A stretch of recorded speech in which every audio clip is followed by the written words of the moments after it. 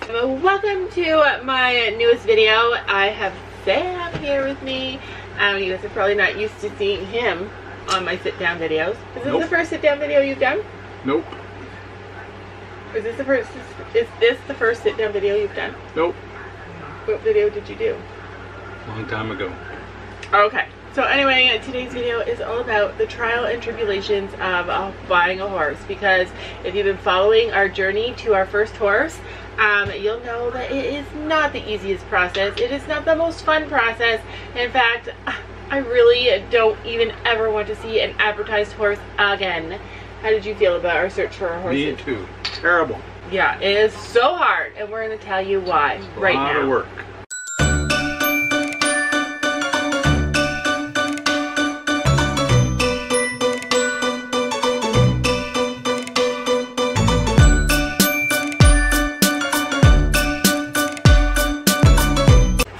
To buy a horse, you're super excited, you know exactly what you want, and you start looking. You look through all the classified ads. There are ads everywhere. There are specific horse sites that you can look on. There are Facebook pages you can look on.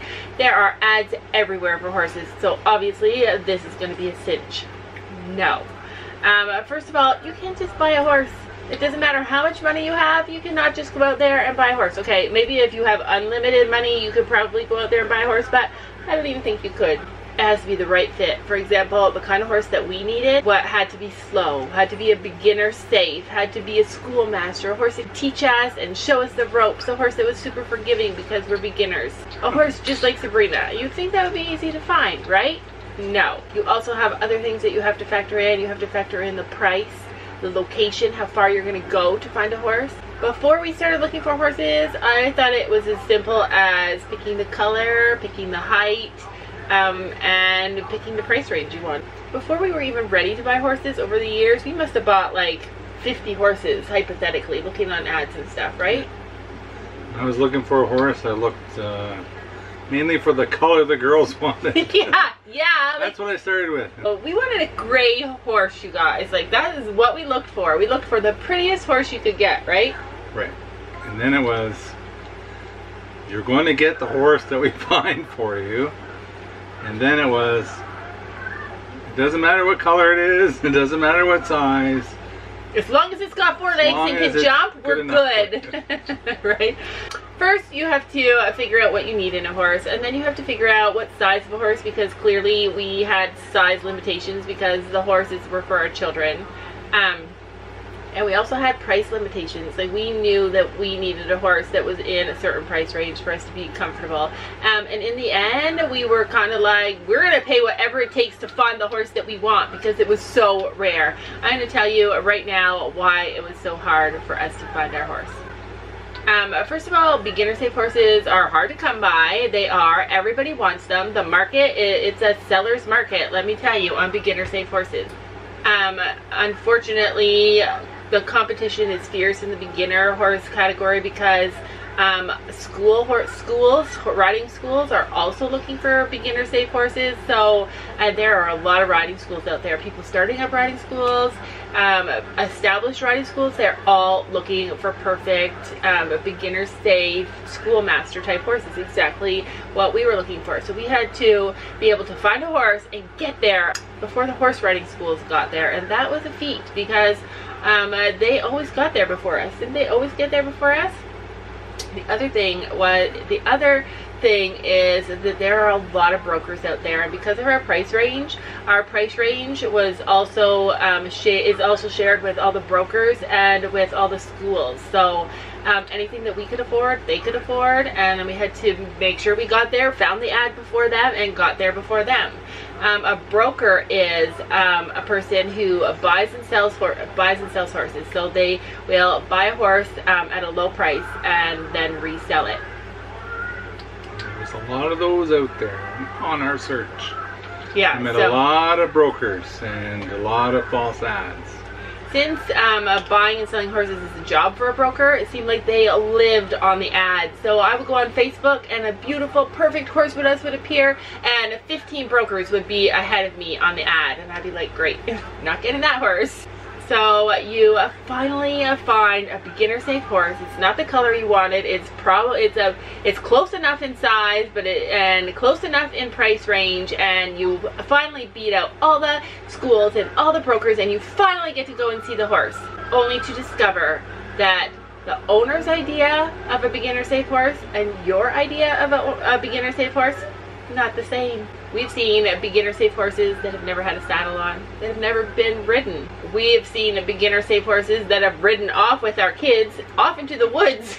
Beginner safe. Yeah, and it was beginner safe. We've tried beginner safe horses where we've gotten to the barn and the horse is covered in sweat. It's inside, no tack on it, but it is sweating all on its neck and all around where the girth goes and underneath the saddle on the back. And we've said, like, hey, why is he sweating? And we've been told things like, oh, it's kind of hot in the barn. Like, it can be scary. Trying a beginner safe horse can be a scary experience.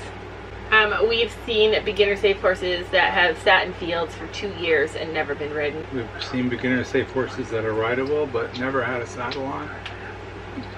Yeah, so we could look at 20 horses and the ones that actually match our criteria could be one. And that is not even an exaggeration, because that's exactly what happened to us. We basically bought the first horse that met the most of our criteria because we knew that getting to that point again was going to be so difficult. Another issue that we had when we were buying horses was that because of our job and because we're on YouTube, we had to weed through a lot of fake ads. You're probably wondering, what the heck is a fake ad? Well, we encountered a lot of ads that were created by young kids that were advertising beginner safe horses, perfect height, perfect size, perfect price, and the horses looked amazing, like these amazing horses that you would probably pay over $20,000 for, and they were being advertised as kid-friendly, amazing, safe horses in our area, in our price range. And we were able to tell really quickly that the ads were made by young kids, and that they didn't even own the horses. Anyways, if you're looking at ads and it seems too good to be true, it probably is too good to be true. And another thing about looking for horses that we didn't mention is word of mouth plays a big part, because when we found Gabby's horse, that was pretty much word of mouth. Somebody told us that this person had a horse for sale, and she never really advertised it anywhere yet, and we're able to get that horse. Yeah, and we jumped on it. Word of mouth and knowing people, but we're new to the horse world, so we don't know that many people. But actually, now that we've been in the horse world, or we've owned a horse for a few months, and we've been making horse videos, we actually are growing a bit of a connection in the horse world, and that's been really fabulous. But Sam's right. The minute somebody sent us a message saying about Storm, and we were on it. I sent messages, I phoned her, I'm like, we're coming. You tell us when and we'll come. 2 days later, we were the second people to go and see him, and Sam wanted to trial him and see how it would go, and she said no, and I was like, buying him. We're buying him. Like, we're buying him. And buying from somebody that you trust and that you know is an amazing horse person, and word of mouth, like, she has an amazing reputation, that made things feel so much better for us. Like, that was so much better. Well, kind of, because I didn't really know her. Sam doesn't trust. So I don't trust people as much. And I was still skeptical. That's why obviously we did the vet check, right? Yeah. So you have to do a vet check anyways, but just to be safe. Yeah, yeah. Because you don't really know, even if somebody's in the horse world. Because a lot of people told us a lot of things that were not true. A lot. And a lot of that stuff was interpretation, so I can't really blame them. But there were some things that were outrightly not true when we were looking for horses. It was a scary, scary situation. It was scary putting our kids on horses that we didn't know. It was scary going to people's houses and meeting them. And I should say right here that our instructor wanted to go with us on every horse trial. She's really busy, and she said, okay, that's great, I'll come with you on Friday. And we said, well, we're gonna go tomorrow.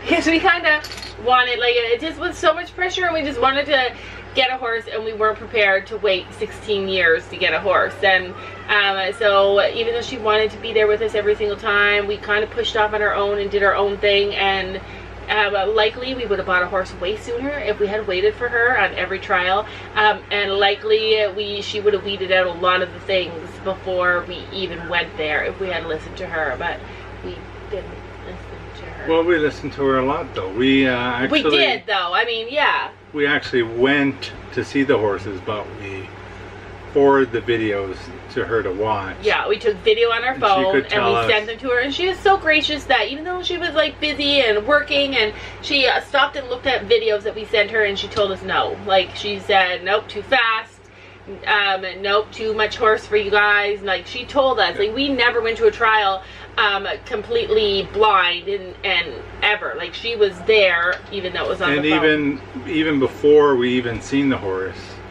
yeah, we were looking at ads. Yeah. And we would send her the photos in the video. Yeah, and she sent us videos, and she sent us photos. Like, she looked for a horse as much as we looked for a horse. It's just that we didn't, like, she sent us videos and sent us ads, and she helped us. She's instrumental in us getting Storm. Like, every time we took her with us though, we ended up buying a horse. Yeah, two times. The 2 times we took her, we ended up buying a horse. So yeah, I wanted to interject that because a lot of you guys don't know a lot of the behind scenes, the things that go on behind the camera when we're, you know, that involve other people especially. So I wanted to tell you guys that. But anyway, that is it for this video. Well, I just want to say that use your coach if you're looking to buy a horse. If you have a coach, do not do what we did, because it is so hard. Use your coach. Your coach can look for a horse for you, even though we were in a bit of a rush to find one, I think. Yeah, live and learn, you guys. And if we had to do it all over again, we'd probably do it exactly the same way, because I have zero patience for waiting. Waiting is the hardest thing that's ever happened to me. What's this video about? What? What's this video about? Trials and tribulations of buying a horse.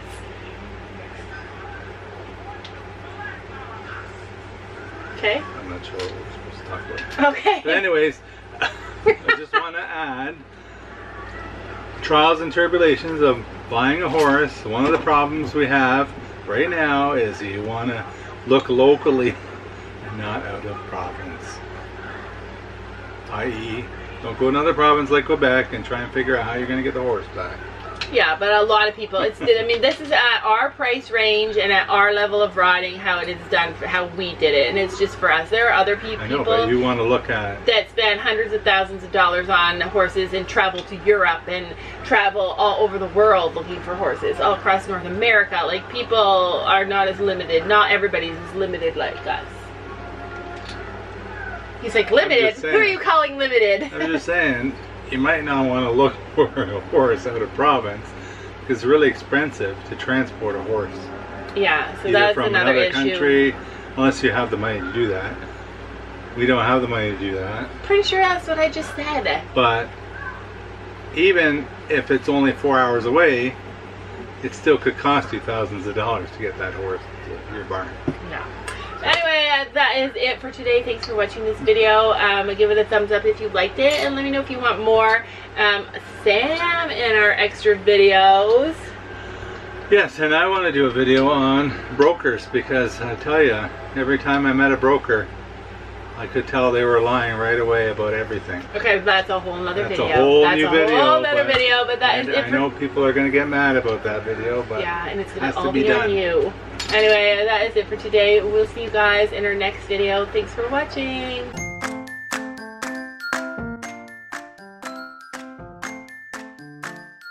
And don't forget to make sure to hit that subscribe button down below.